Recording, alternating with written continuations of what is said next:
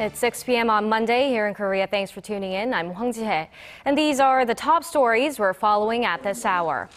A committee meeting to grant approval for the labor reform deal struck yesterday is barely limping along, with one of the labor union representatives strongly opposing the approval and trying to burn himself to death. While labor reform plans face a bumpy road ahead, profitability of Korea's major companies fall to their lowest level since 2008 due to continuing union conflict and a sluggish global economy. As it struggles to cope with thousands of asylum seekers' arrivals, Germany imposes controls on its border with Austria.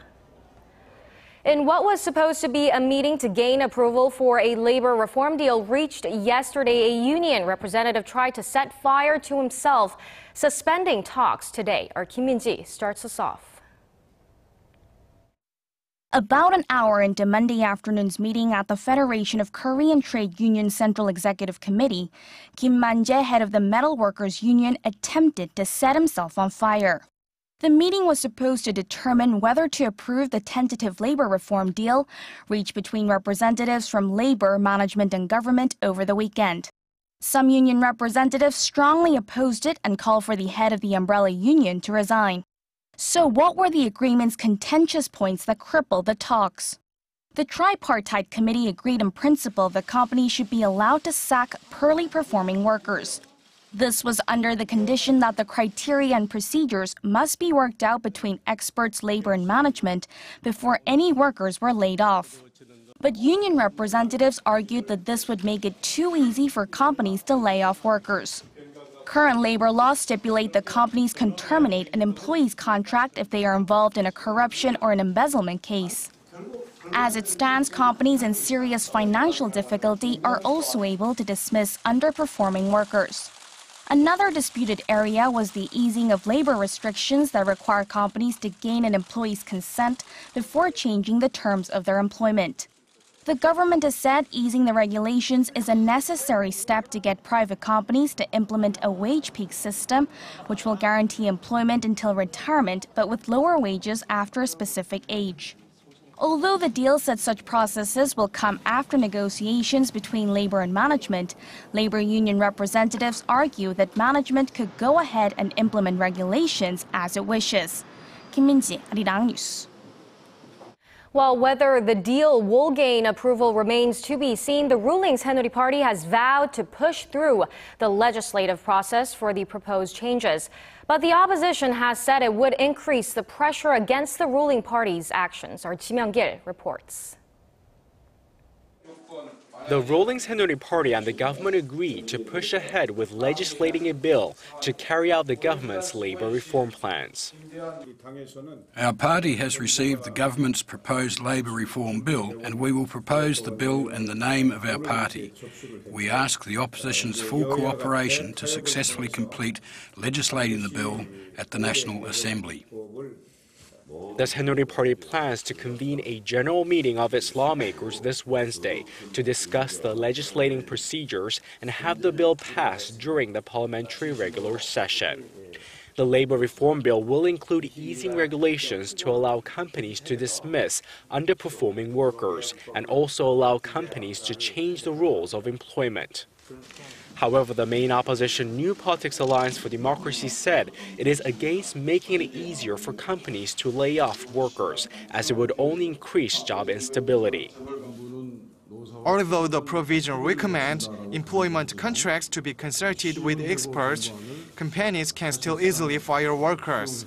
The agreement has instigated job insecurity for regular workers and no improvement in working conditions for non-regular workers. The opposition bloc said that while it would deliberate the bill at the Parliamentary Labor Committee with ruling party lawmakers, it vowed to block any unilateral legislative activities.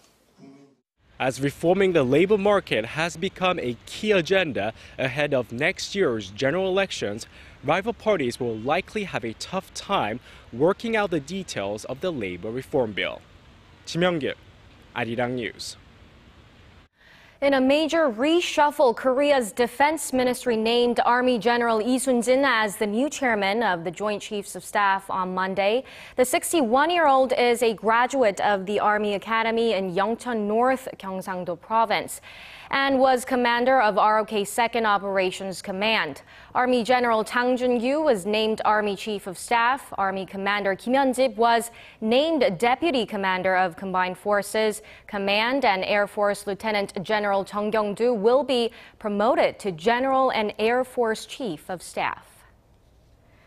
As the planned inter-Korean family reunions draw near, South Korea's Red Cross kept busy on Monday listing eligible survivors. They carefully selected 250 surviving South Koreans from the preliminary shortlist of 500 people that were prioritized based on age, health, and whether they're seeking to meet immediate family or more distant relatives.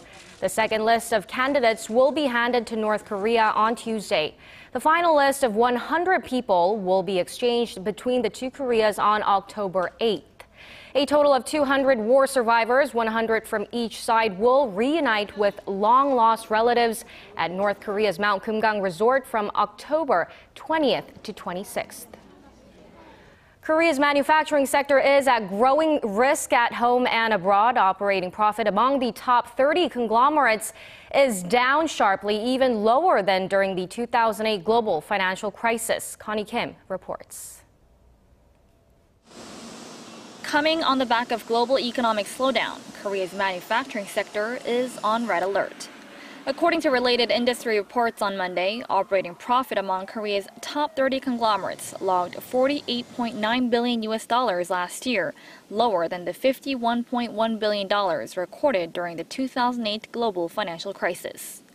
The poor corporate report card is partly due to fierce competition from Chinese rivals. Hyundai Motor Group maintained an average 10% market share last year, but this started dropping in May. Korea's tech giant Samsung Electronics also lost in China to its Chinese competitors in the second quarter this year. China's Xiaomi and Huawei took more than a third of the Chinese market, while Samsung held just 9%. But as Korean firms largely ship intermediary goods to China, experts say that even more concerning is China's increasing use of its own intermediary goods. The small technological gap between Chinese and Korean intermediaries is another worrying factor for Korean companies. Chinese intermediary goods have high price competitiveness. Korean exporters will be hit hard when the Chinese yuan devalues faster than the Korean won devaluation. Domestic conditions aren't helping the manufacturing sector either. Unionized workers at Hyundai Motor Corporation voted to strike this month, lending support to their leaders in wage negotiations. It'll be the fourth consecutive year of such strikes if it goes ahead. Kumho Tire, whose management and labor unions are also at loggerheads over wage issues, has seen a loss of more than $100 million in sales during their month-long strike. Experts say there are growing calls for compromise between the two to provide a flexible labor market and allow corporate expansion in investment and employment.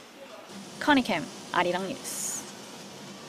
Increased tax revenues from cigarettes are expected to rise $10.6 billion next year, a $0.27 billion increase on this year's revenue.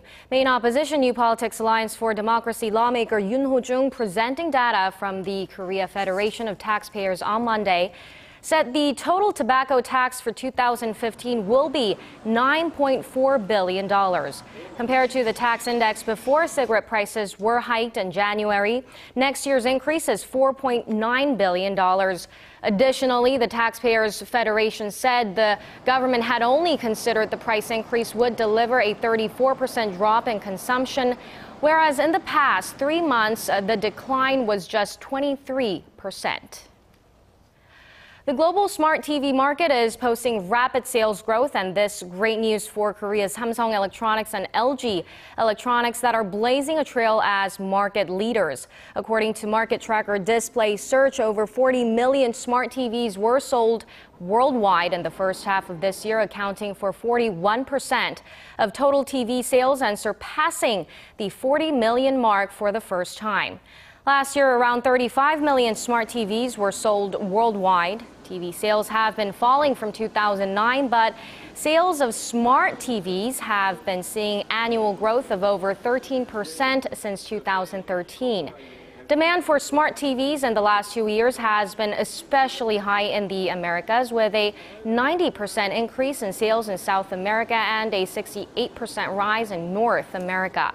Last year, Samsung and LG were the top two manufacturers of regular and smart TVs sold worldwide. Germany's open borders have been shut, at least temporarily. The country has suspended all train traffic from Austria, warning it has now reached its limit for taking in any more refugees. Our Son Jung-in has this report. This is Munich train station, which has become a key arrivals point for refugees making their way to Germany from Syria via Hungary and Austria. Refugees breathe a sigh of relief to know they have arrived safely. At least 50,000 asylum seekers have entered the country in the last week alone after Chancellor Angela Merkel effectively opened Germany's borders. But now Germany says it has reached the upper limit of its capacity. The country's interior minister made the announcement on Sunday. He said Berlin was introducing temporary border controls to limit the huge wave of refugees, starting with its southern border with Austria. The aim of these measures is to limit the current inflows to Germany and to return to orderly procedures when people enter the country. This is necessary for security reasons. In a parallel move, Germany's national railway temporarily suspended train traffic to and from Austria between Sunday afternoon and Monday morning local time. The European Union is still at odds on a common response to the migrant crisis.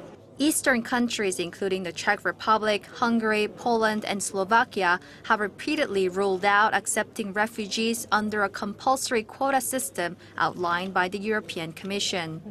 Interior ministers from the 28 member states are meeting in Brussels on Monday afternoon to discuss plans to redistribute 120,000 people seeking asylum throughout the continent.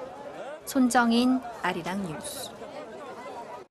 18-year-old golfer Lydia Ko has won the Evian Championship to become the youngest major champion ever.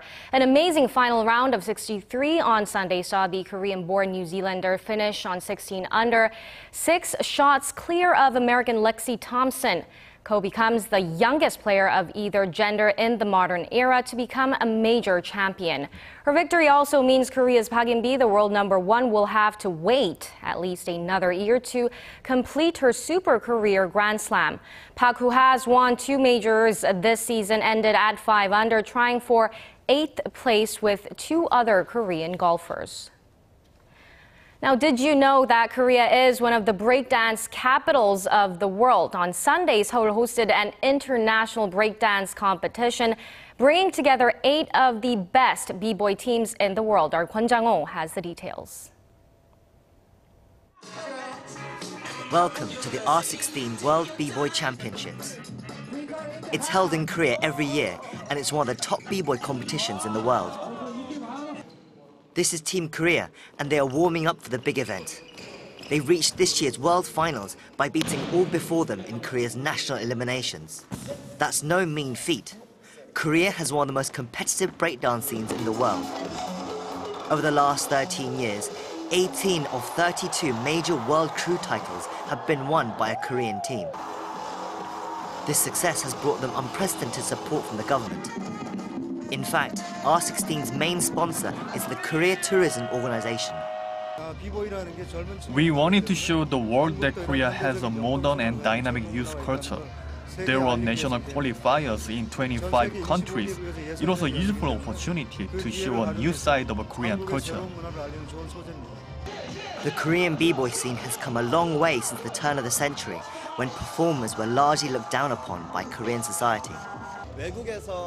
When we first started to win international competitions, we would still proudly wave the Korean flag. B-boying has now found its place among Korea's Hallyu content, and it's well regarded among the wider public. Team Korea won the performance section of the competition, but in the main battle event, they were beaten in the semi-final stage by the home nation of B-boying, Team USA. Although Team Korea did not win this year's main R16 title, Korean B-boys can still be proud of their immense achievements over the last decade. And there's always next year. 권장호, Arirang News. Korea celebrated its 27th Day of Printing Culture on Monday, with those who have contributed to developing Korea's printing culture recognized with a presidential citation and a Cultural Merit Award. Vice Culture Minister Bang Min-kwon recognized 23 people for their continued efforts in developing an eco-friendly printing environment and related products.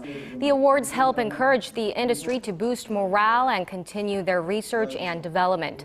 The ceremony also held greater significance as Korea will host next year's World Print and Communication Forum. The forum will enable Korea's print industry to position itself globally and was established in 1989 after Printing Industry Association from over 50 countries met to discuss current and future affairs for the industry.